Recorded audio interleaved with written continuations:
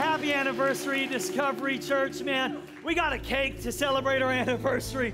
Turn to your neighbor and tell him happy 5 years. Come on, Discovery. 4,949 salvations.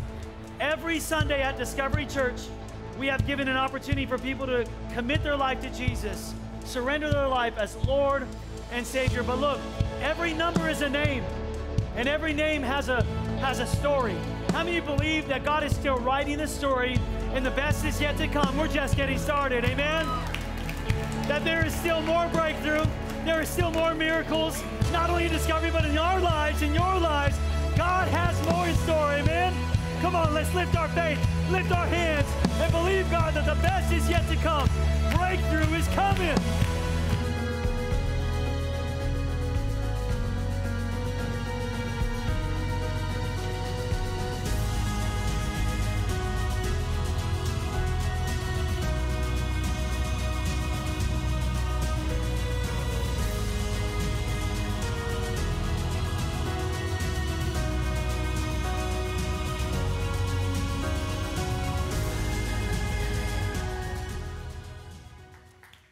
Amen.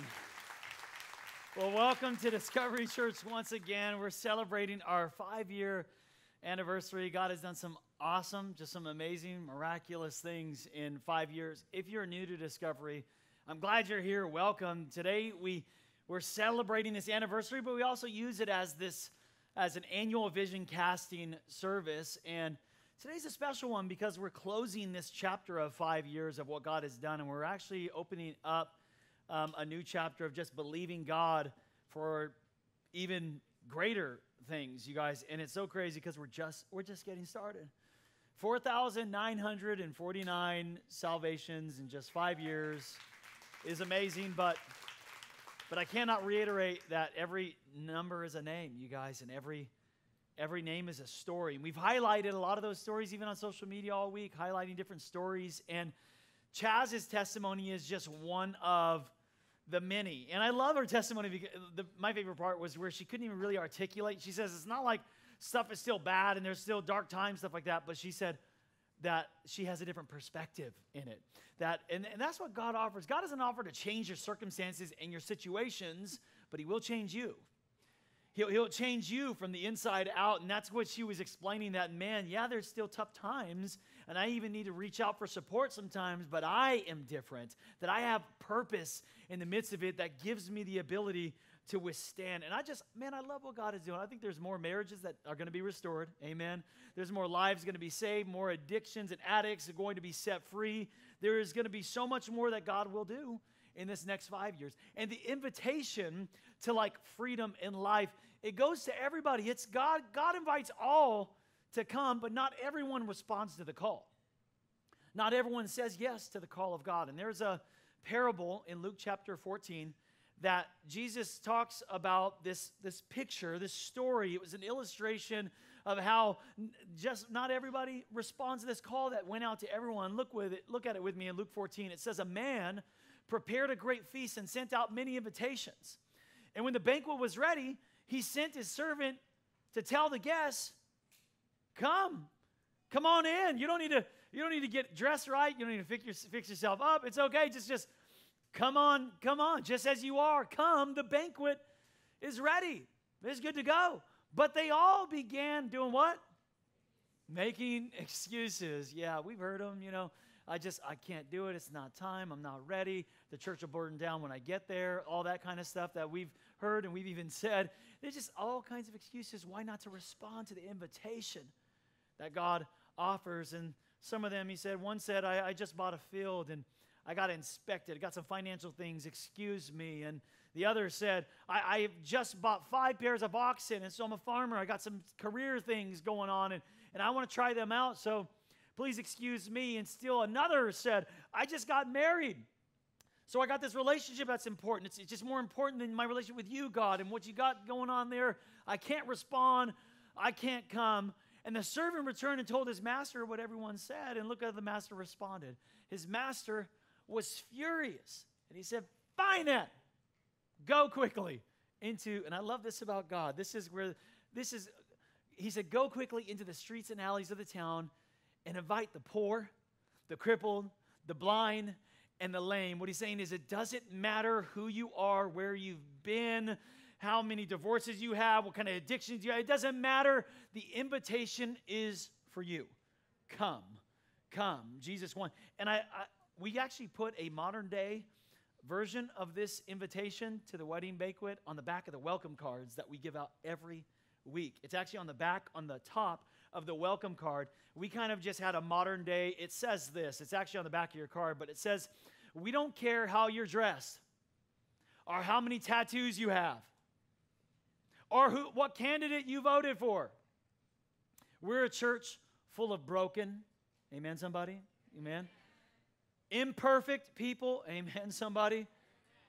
With every kind of story imaginable, and we're saving a seat for you. Welcome to Discovery Church.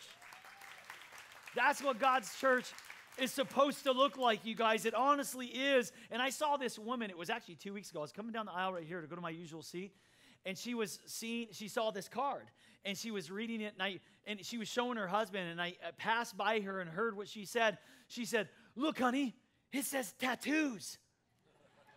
And he's all tatted up and stuff like that. And I talked to her and her husband and the family, had kids with them and stuff out in the lobby.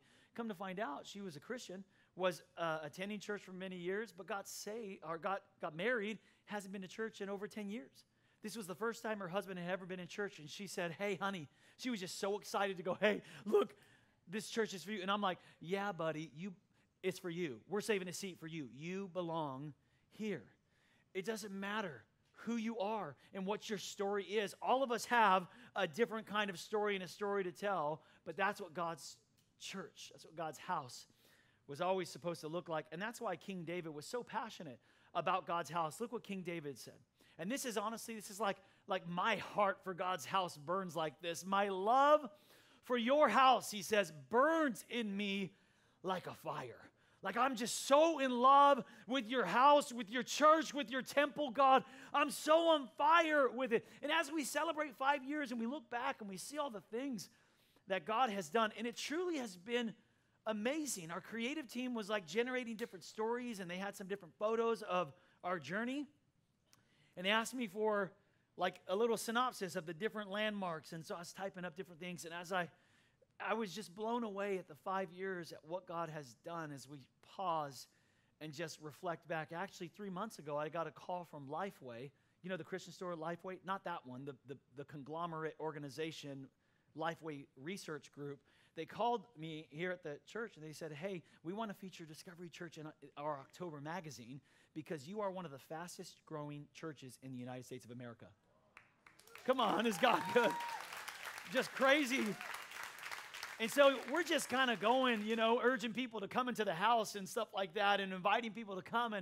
But as I look back and reflect, I'm like, wow, God, this is supernatural. This is miraculous. This is just not normal or average.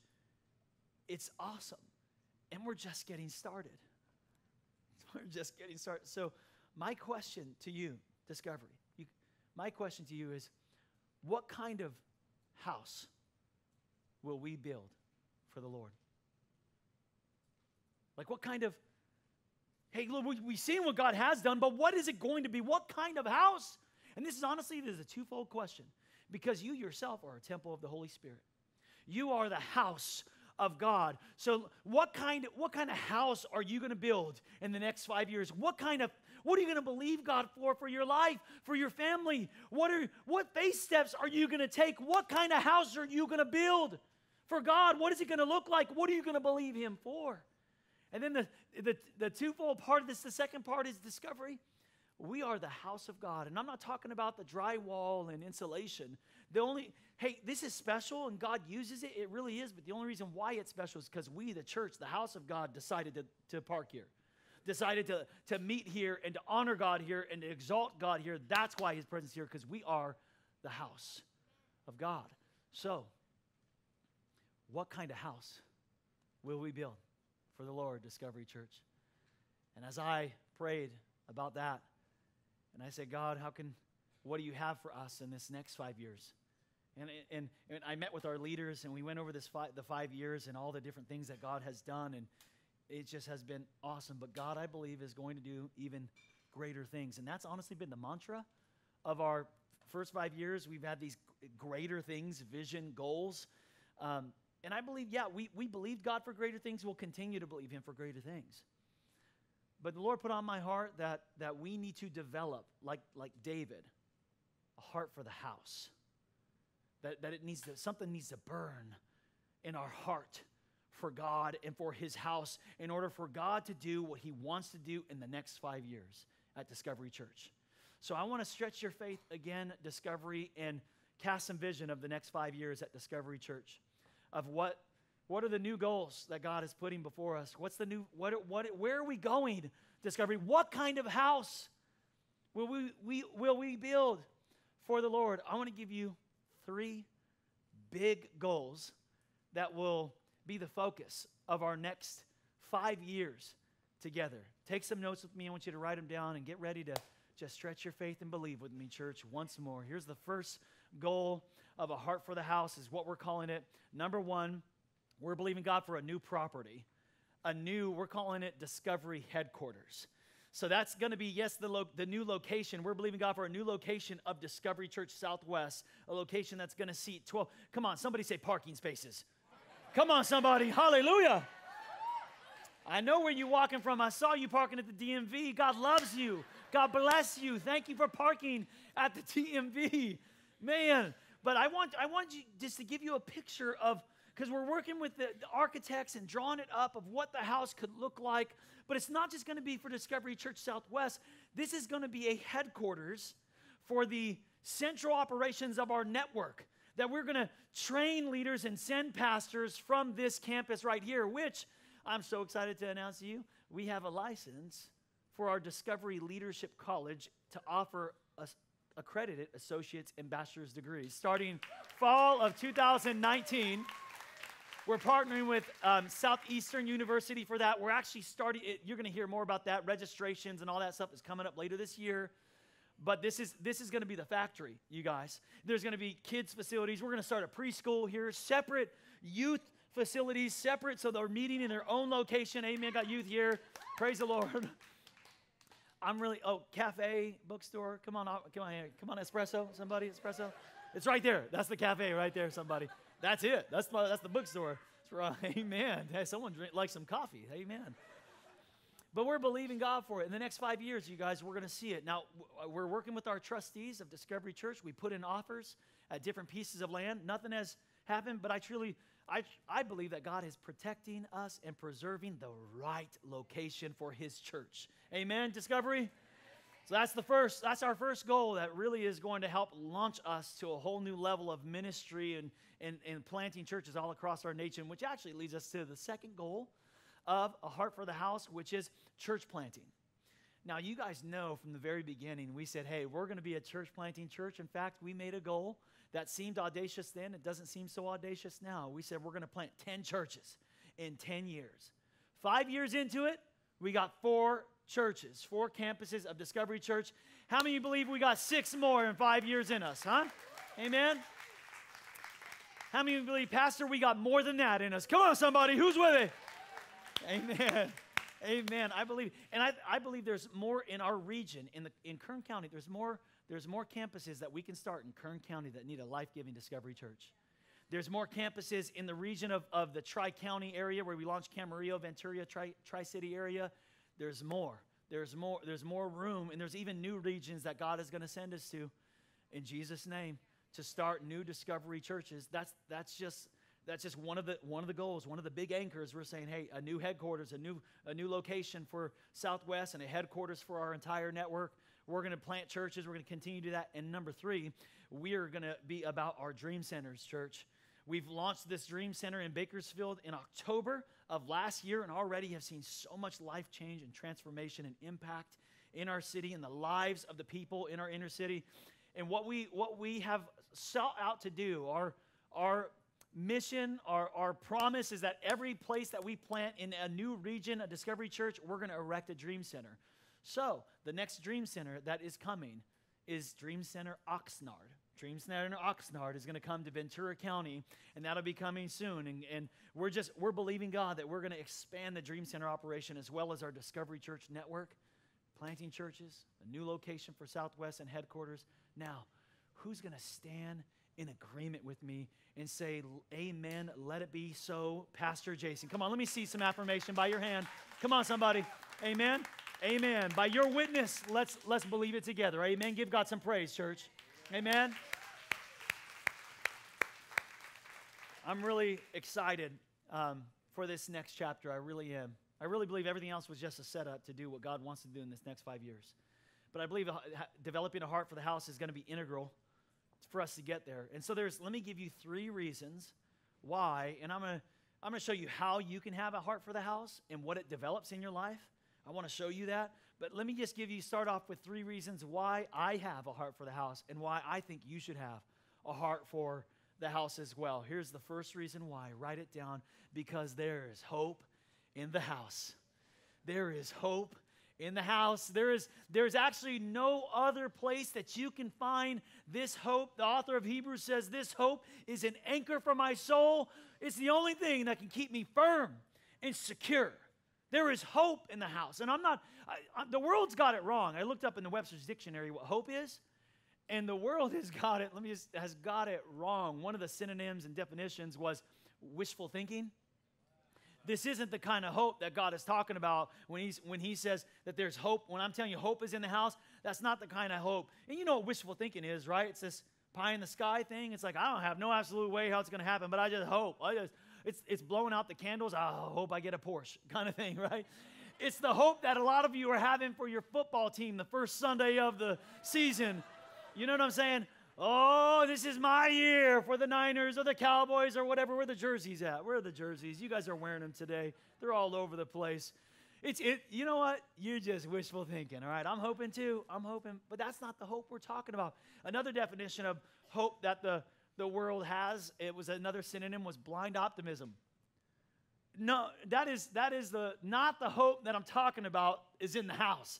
You don't act like it doesn't exist, all right? Oh, just be positive. Just don't be negative. Be positive. Think positive. Everything will work out for you. I'm sorry. It just doesn't work out that way all the time. Okay, that's not the hope that God has to offer you. Acting like it doesn't exist is not really hope. It's like I read this week.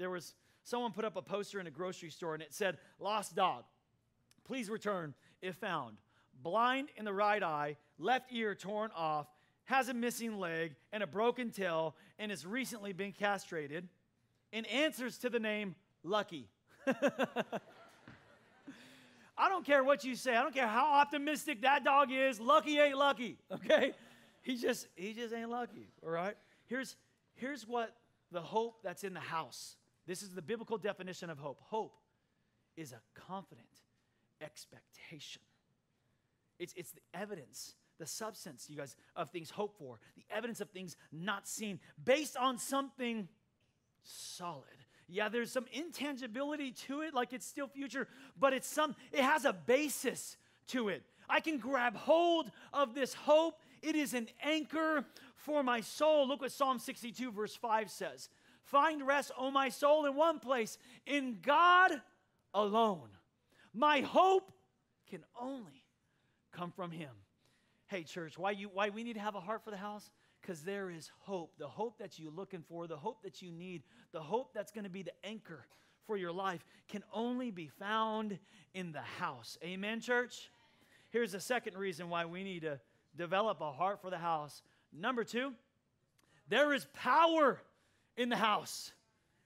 That God always intended for signs and wonders and miracles to follow his church, to follow his disciples, to follow them who would believe that there is power in God's house. Power. When Peter confessed, when Jesus asked the disciples, hey, who do men say that I am? And Peter said, you're the Messiah. Jesus told him about the power of the church, didn't he? He said, hey, man, Peter, upon that confession, upon this rock, I will build my church, and the gates of hell will not prevail against it, because there is power in the house. There was always meant to be power in the house. Look here at Psalm 71. There's power to heal, power to restore, power to redeem, power to save. Psalm 71 says, oh God, let me proclaim your power, not just so I can experience it. It's great to experience miracles and power, but let me proclaim your power to what? Church, let's have a story to tell. Let's have a story to tell a new generation that the legacy of our life, that what will they say of Discovery Church in years to come? What story will we tell a new generation of God's power and His mighty miracles to all who come after us? Discovery Church, I want a story that has God's power written all over it in Discovery Church. Amen? This is the way it was meant to be. God wants His church to flow and operate in power so that we can tell a new generation. And by and large, in America at least, this generation is getting lost. Not here at Discovery Church, but by and large in America. Now overseas, in other places, the church is rapidly growing, but there's something we need to change here in the States. I was doing some research and found out that 4 out of 5 churches are either plateaued or declining today. 4 out of 5. 5,000, it said 5,000 churches close their doors every year. Meaning 96 today. Hey, while we're celebrating 5 years of God's greater things and faithfulness, today 96 churches are having their farewell service. It's so sad. And all the while, the population, the church is like not keeping up with the population growth. Check out this graph, you guys, just to show you the population growth by the billions. It starts off here at 0, at Jesus. It's actually just around a few years around where Jesus made the declaration to Peter, upon this rock, I'm going to build my church, and the gates of hell won't prevail against it. And the highlighted portion over here represents about our lifetime. Something has happened in our lifetime. It's exponential population growth by the billions, and by and large, the church is not keeping up. And do you want to know why? I think one of the reasons why in America the church is not keeping up. I don't mean to ruffle any feathers. I just think this is one of the reasons. There's no power in the house. There was always meant to be power in the house. There was always meant to be the power of God to break through in people's lives, a tangible force that people would say, I have met God. That was always God's design. In fact, in Acts, he spells it out. In Acts, he said, you're going to receive power when the Holy Spirit comes on you. This is the launch of the church. You're going to receive power when the Holy Spirit comes on you so that you can be my witness. And without that power, we're just not a good witness. It was always God's design, though, for there to be power in the house. Power in the house. There's hope in the house. And here's my favorite part of God's house. It's one of the reasons why I have a heart for the house. That's the third reason. Because there's enough room in the house.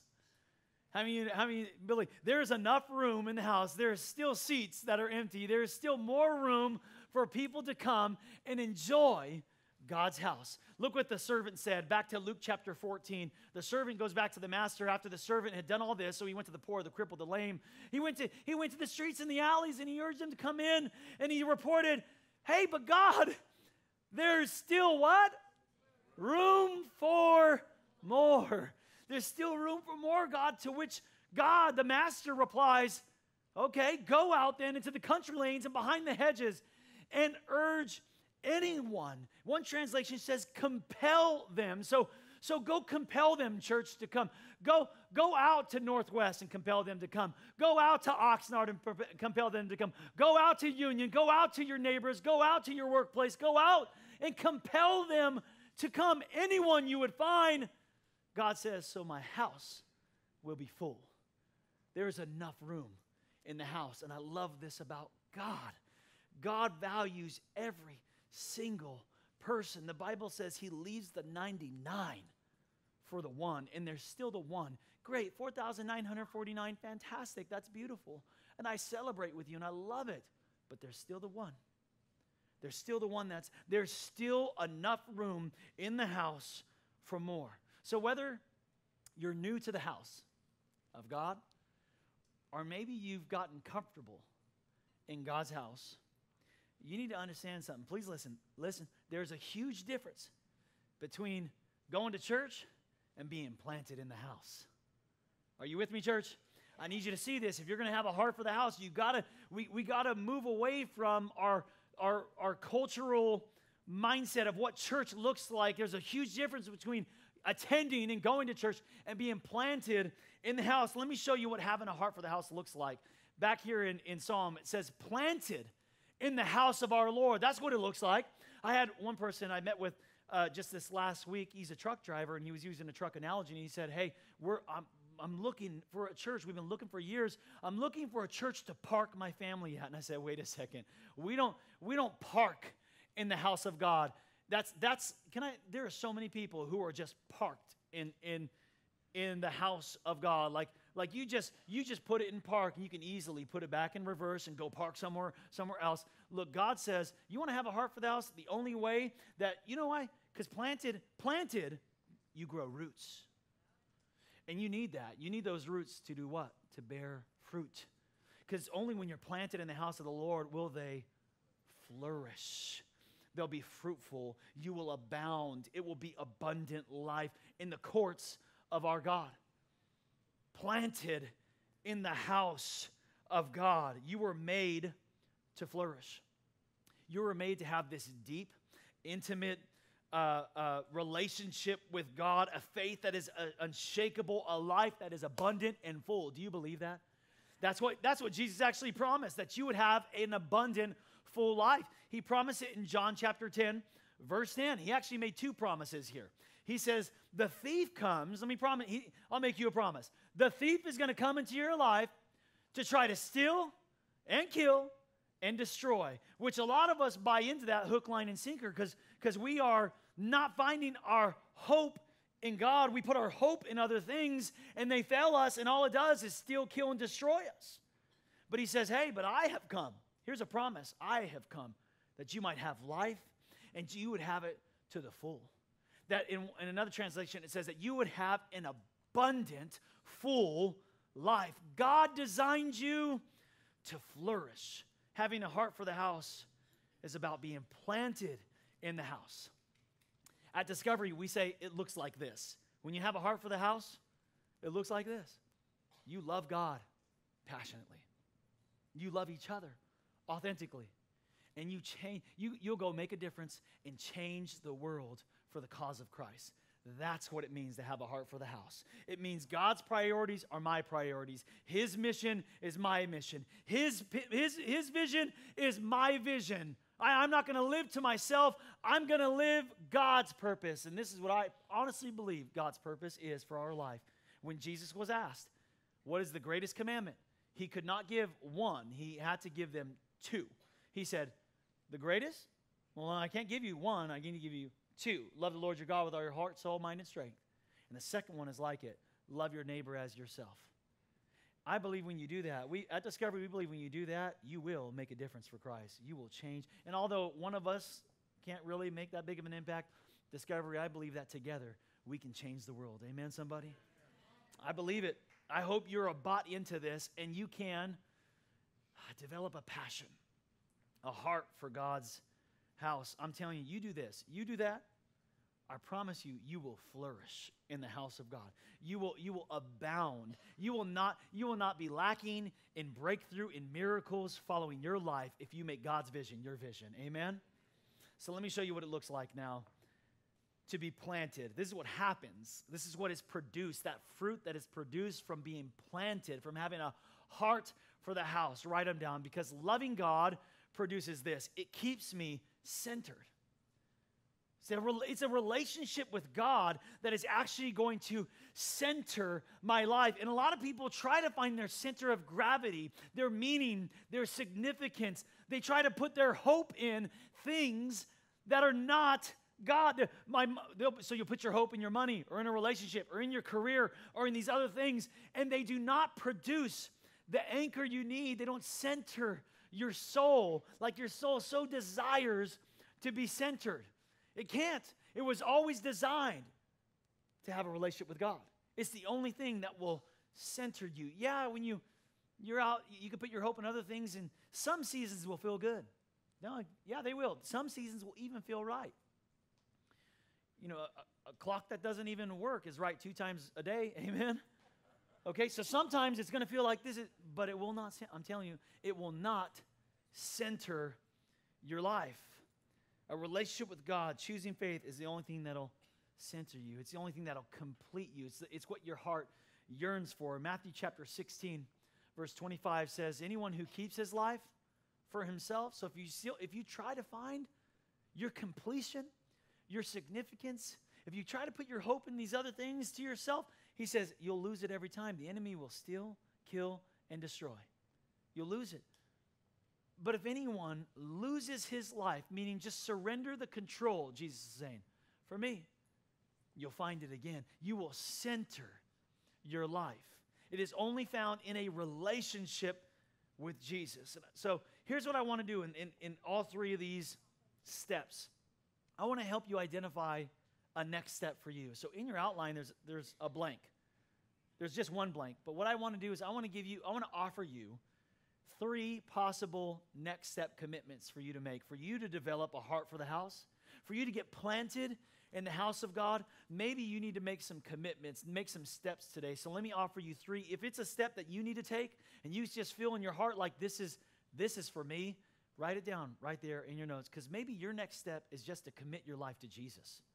Maybe that's something you need to write down. Maybe it's something you really haven't done or that you walked away from, and you're hearing the call to come, the invitation to freedom and to life and to be a part of the party of what God is doing, but it's time to respond to it and stop making excuses about it. Maybe it's just to commit there. And by the way, we have baptisms coming up in 2 weeks. Maybe that's a next step for some of you, that a public declaration and demonstration that I am a follower of Jesus Christ. Maybe your next step is just maybe to commit to Sunday. Maybe it's just to prioritize your heart for the house, because it's one thing to say we have a heart for the house, but it's another thing to keep it as a priority. Say, you know what, I'm going to show up. I'm going to be, which, by the way, can I tell you, we're starting a new series next week called Quit Church. So come back to church next Sunday. I'll teach you how to quit church. So listen, because I truly believe that there are so many people that need to quit their idea of what church is and what a relationship of God is supposed to be. You got to quit all that in order to take on the real deal of what church is supposed to be and a relationship with God is supposed to be. So come back next Sunday and quit church, okay? Seriously, it's going to be great. It's going to be a really challenging series to really shift some things, some paradigms of what you think your relationship, because a lot of people think it's about do's and don'ts and rules, and a lot of people do think it's about attendance or something. It ain't about all that. It's not about all that. Come back next week, and I'll show you what it is about. Maybe this is your next step, to commit to giving. To commit to giving. Now, this is, Jesus says that wherever your treasure is, there your heart will be also. So maybe I gave my life to Jesus. I even come on Sundays very often, but the reason why your heart shifts and why you're a wave tossed by the sea is because you haven't invested in the house. So your heart hasn't followed it. I mean, that's what Jesus said. Jesus says your heart follows where your investment goes. And maybe that's a next step for some of you to say, you know what, I'm gonna get planted in the house of God, and I'm gonna give. So that's the first commitment. Loving God centers you. Here's the second commitment, you guys, that we want to make. Having a heart for the house looks like loving each other, and what that does in our life is it keeps us connected. Because you were not only made for a relationship with God, you were designed for a relationship with others. There is no 2 ways about it. You cannot have an authentic relationship with God that is growing and vibrant without a relationship with other people. You just can't. There is no such thing as hermit Christians. There isn't. God called you to community. He called us to life together. Listen, He called you to the house. He called you to the house. Look at these scriptures right here. Matthew, or John 15:12. He says this. Jesus says, my command is this, and this is just where we get our purpose statement. Love each other as I have loved you. That's what I want you to do. Actually, it's love and loving each other. This whole connection thing is, the Bible says, it's the proof that you even know Jesus. It's not how much Bible you know. It's not how long you've been going to church. It's not how smart you are, how intellectual. It's none of those. None of that is the proof that you've passed from death to life. Look at 1 John. 1 John says, we know that we have passed from death to life. We have been saved, set free. I am no longer a slave to sin. We know that that is happening because we what?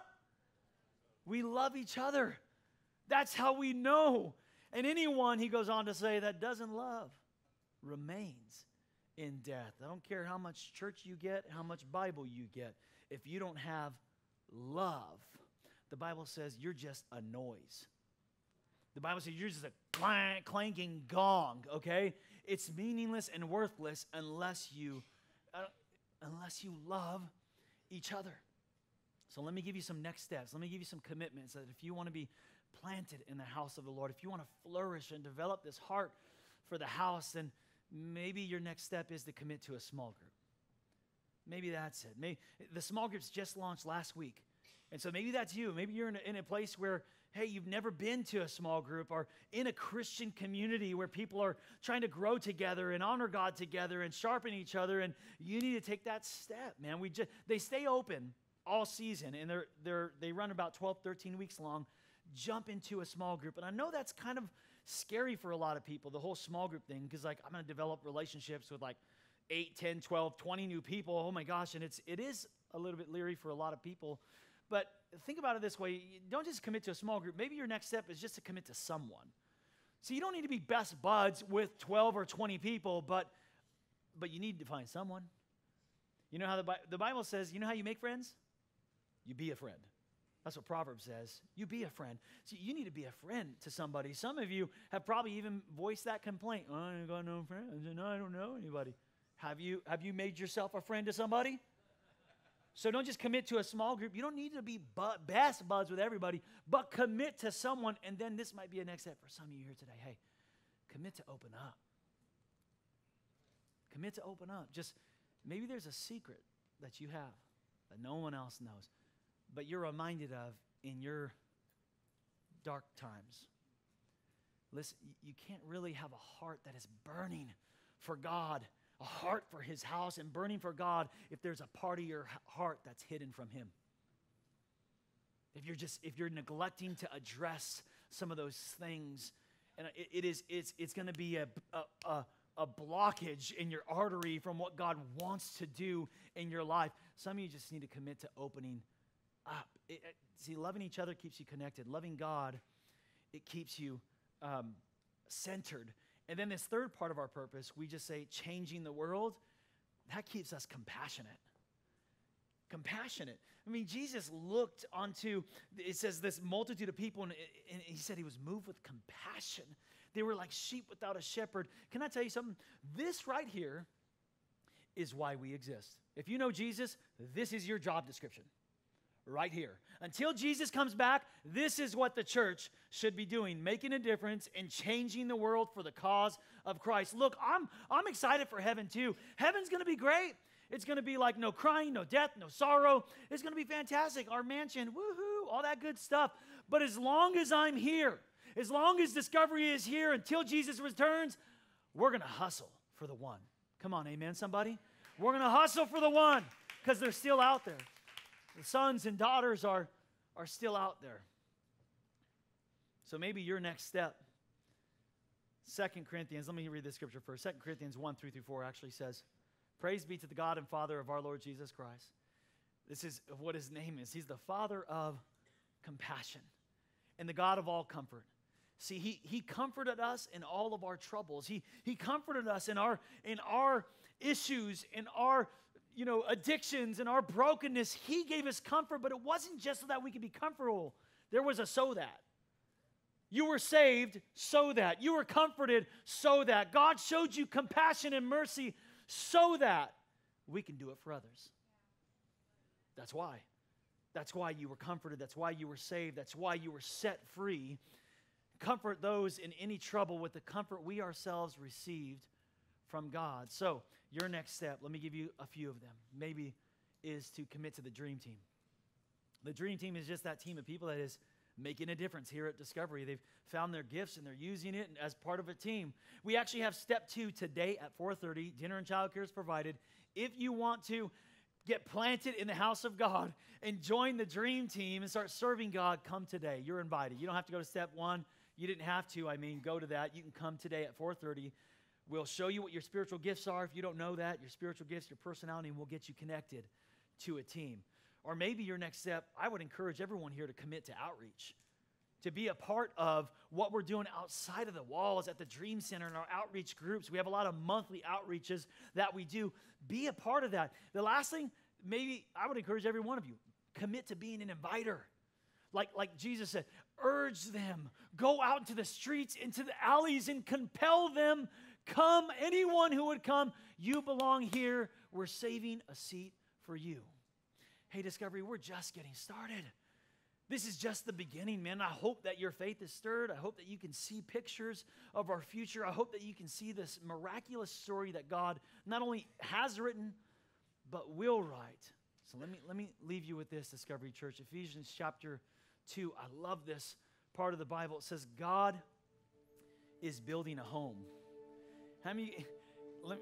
Hey guys, I'm not building this church. We're not building this church. Jesus says, upon this rock, I will build my church, and the gates of hell won't prevail. See, if I build it, it's not going to last, guys. If we build it, it's not going to last. But thank God is building his house. Amen?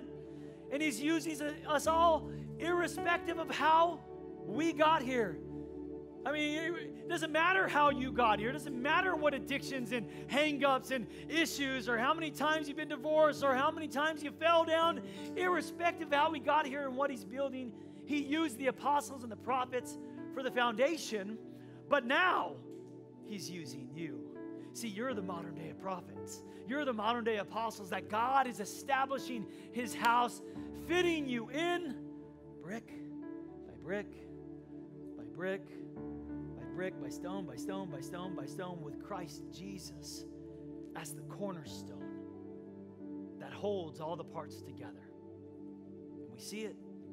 We see it taking shape, and we've seen it for 5 years taking shape day by day. And I've seen it. It's been one of the greatest privilege of my life to pastor this church and to pastor you. And to see it taking shape and to see your lives being changed. And the steps that you've taken, I see it day after day. A holy temple built by God. All of us built into it. And this is my hope, Discovery Church, that it would be a house in which God is quite at home. A house at Discovery where God looks at Discovery and says, I want to be there. I'm at home in that place. My presence can rest in that place. Amen, Discovery? Hey, let's bow our heads. Let's go to God in prayer. God, we just thank you so much. We ask that this would forever and always be a place that you are quite at home, that your presence would rest in power and glory here, that there would be hope in your house, that it's found here, God, experienced here, God, that there's power in your house, that miracles and breakthroughs and signs and wonders would follow your church wherever we go, that it would follow us, God. Power, God, and there is enough room that your heart is still for the lost, the broken, the hurting, that don't know you. And there's room. God, we're saving a seat for them. We're preparing for them. And with every head bowed, every eye closed, maybe you're here today and you are one of the one. And you know it, man, that God has been inviting you to come. He's been giving you the invitation to come. And maybe in the past you've made some excuses. But I'm going to encourage you today to accept the invitation. Like, it's not what you probably thought it was. You don't need to fix yourself up or clean yourself. He just wants a relationship with you. And through that relationship, he will change you from the inside out. He will build it inside of you.